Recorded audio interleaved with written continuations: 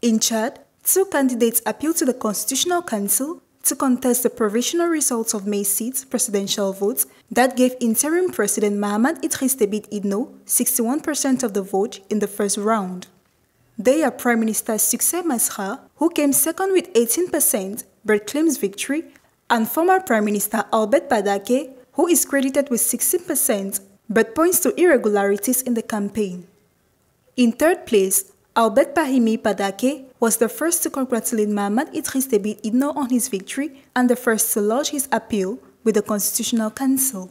The former Prime Minister is seeking the partial annulment of the results in 5 provinces of Chad, namely Enedi East and West, but above all in the 2 Logonese and Moyen Chari. In these provinces, where Prime Minister Succès Masra received the most votes, the annulment could resolve the final positions of the 2 candidates.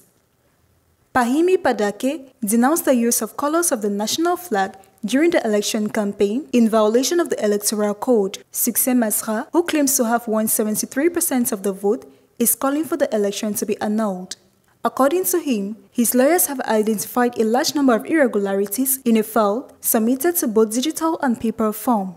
Contrary to his statement to the press, Yassine Abderrahman of the Reformist Party did not launch an appeal, while Nasra Dimazga, leader of the Le Nouveau Jour party, did so after the legal deadline expired at midnight on Monday, May 14th.